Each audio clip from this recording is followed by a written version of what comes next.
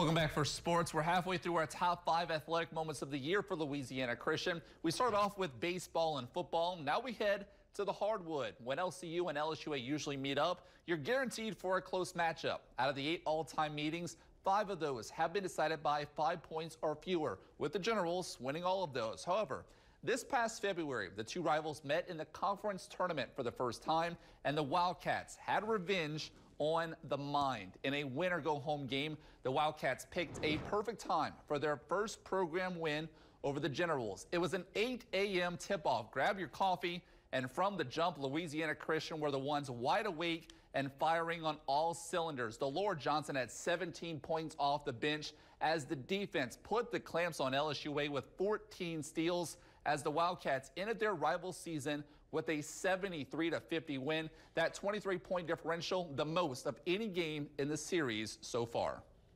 Hey, we talk about it all the time, man. We want to be better in January and February than we are in October and November. And so our guys are playing well, but at the end of the day, this is win and you move on, or lose and go home. And so it's just about who wants it the most.